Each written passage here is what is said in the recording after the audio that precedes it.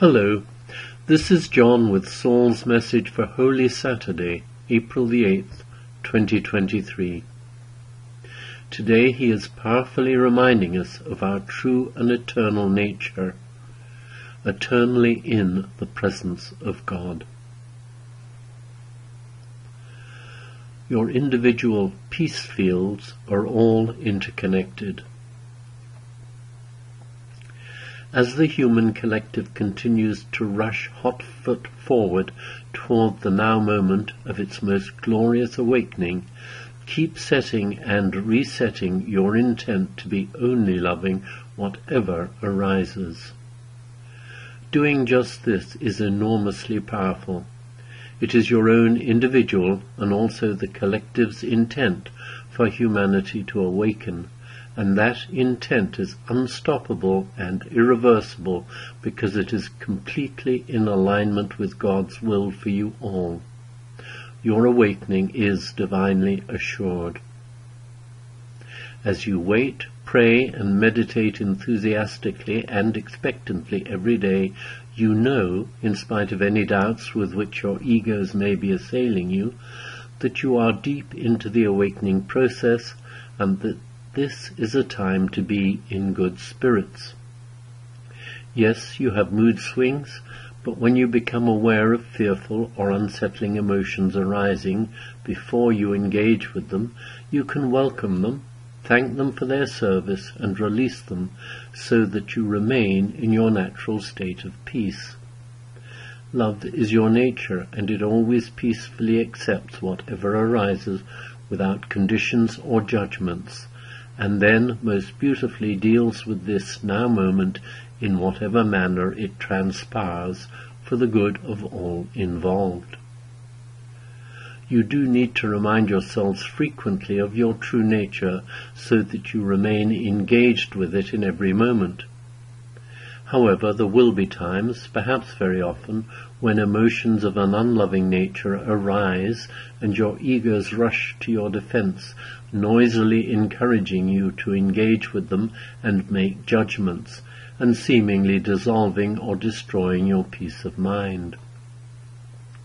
Make a point of having your awareness, your mindfulness, turned on, so that your egos do not manage to rush you into interactions with others that are less than loving, and then leave you in a state of shock when you realize that instead of being loving, you withheld your love, which is always, by its very nature, healing and peacemaking. If this does happen, then as soon as you become aware, forgive yourselves. Do not engage with feelings of guilt and the resultant negative self-judgments, because truly, in that moment, you responded to the best of your ability, as you always do. Everyone makes errors and engages unlovingly on occasion. It's part of being a human in form, experiencing the seeming reality of unreality, separation and fear. The physical state of living in form as a human, illusory or dreamlike as it is unreal, and therefore anything unloving in which you may engage is also unreal and cannot occur.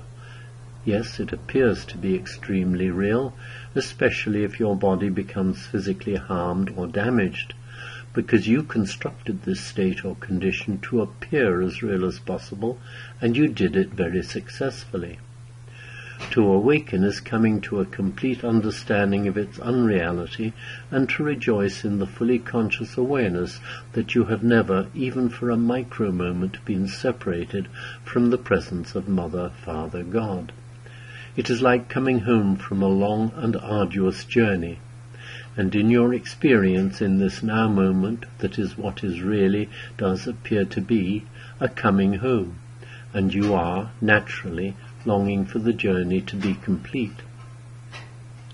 The end, or perhaps the beginning, as you have no previous memory of reality, is very close, and there are signs of this in many places across the world. It has become quite apparent to the vast majority of humans that major changes in the way you live and interact with one another, from one-on-one to nation, must occur and are occurring worldwide right now. This alone is reason to celebrate.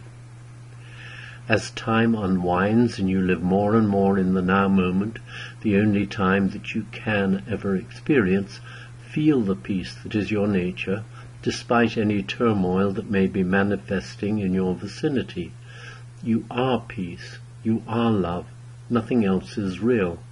And when you are feeling at peace within yourselves, within the consciousness that you experience mainly as your bodies, you cannot possibly remain unaware of this divine truth. Being aware of your consciousness as an eternal beingness of love and peace is what you can access when you go within to your own holy and individual inner sanctuaries as you spend quiet time alone each day. If you can start your day by going within, even if only for a few minutes, to that inner holy space that is within each of you in every moment, it most beautifully prepares you to engage with your day and to deal mindfully and lovingly with all with whom you find yourselves interacting. Your inner sense of peace enormously strengthens your energy fields, and others will feel that calm peace emanating from you and be inspired and uplifted in your presence, even though they may not have any conscious awareness of it. Thus your interactions with others will flow far more smoothly than they do when you are, for any reason, not relaxed and at peace with yourselves. It all comes back to just being. That is your major purpose on earth in form at this moment. You, just being, create and provide spaces, areas far larger than you can possibly imagine, in which others feel safe. For most people in form, safety is not a state in which they have many opportunities to participate, to experience, because of their felt need to be alert and on the defensive as they deal with the uncertainties of life and the anxieties with which it seems to constantly present them.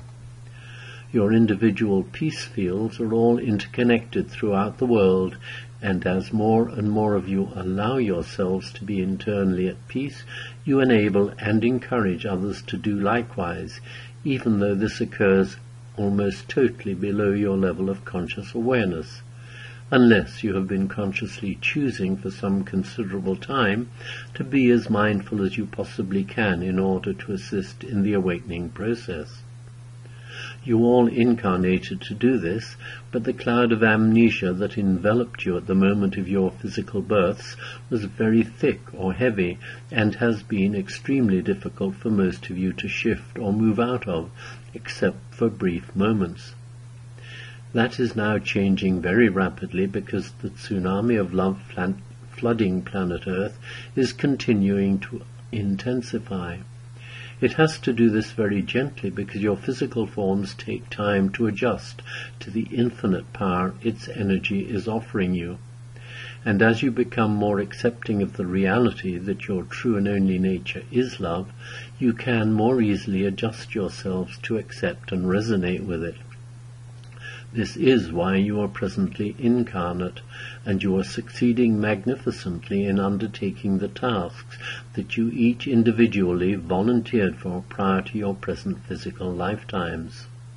You are, each and every one of you, presently incarnate, utterly brilliant beings of light, lightly cloaked so that you do not dazzle those with whom you are so lovingly interacting. Therefore, continue to be loving and offer love whatever arises, so that you may truly enjoy these remaining moments of worldwide chaos and confusion, knowing that all is divinely taken care of. With so very much love, Saul.